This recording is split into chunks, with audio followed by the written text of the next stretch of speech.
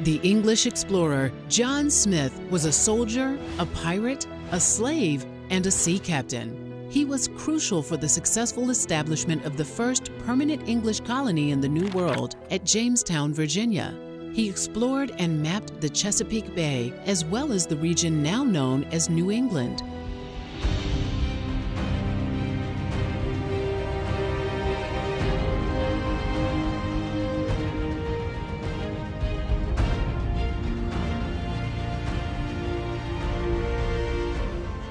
Born in January 1580 near Alford, England, John Smith was raised in a family of poor farmers.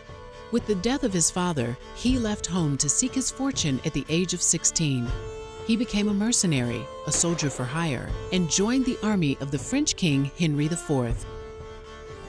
When he was 18, he bought a ship and sailed the Mediterranean Sea, sometimes as a trader, sometimes as a pirate. 2 years later, fighting against the Ottoman Turks for the Austrian prince, Smith was promoted to captain for his valor in battle. In 1602, Smith was captured by the Turks and sold into slavery far away in Russia. Smith eventually escaped, and after many adventures along his journey home through Europe and North Africa, he returned to England in 1604. In 1606, the Virginia Company of London, a private corporation that funded settlements in North America, hired Smith to help establish and lead a colony. The company wanted Smith along because his military experience would help protect the colony.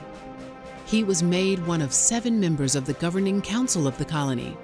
On December 20th, 1606, Smith and his colonists set sail in 3 ships: Discovery, Susan Constant, and Godspeed. They founded the colony of Jamestown in May of 1607. However, the site they chose was mainly marshland and lacked fresh drinking water.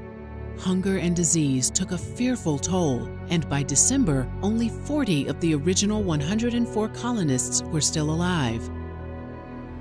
That month, while exploring, Smith was captured by the native inhabitants, the Powhatans. According to Smith, as the tribe's warriors were about to club him to death, the chief's young daughter, Pocahontas, intervened and begged for John Smith's life. Pocahontas' rescue is a controversial story. Some historians believe that Smith made it up, but if he did fabricate it, there's evidence that he did so to sway the British king and queen to treat Pocahontas as a heroine when she visited England. Regardless of how it happened, meeting the chief was fortuitous, as the Powhatans became an important ally in Jamestown's survival. In the summer of 1608, Smith explored and mapped the Chesapeake Bay's shoreline, covering nearly 3,000 miles. The following September, Smith was elected president of the colony's council. With winter bearing down, Smith established a strict policy of discipline and work so that food could be procured. He commanded, "He who shall not work shall not eat." The settlers worked industriously and survived the winter.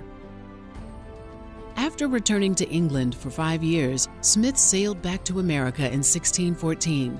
On this expedition, he charted the coast of what is now Massachusetts and Maine. In fact, Smith created the map that the Pilgrims used to reach Plymouth Rock. Smith spent his remaining years encouraging his countrymen to colonize America.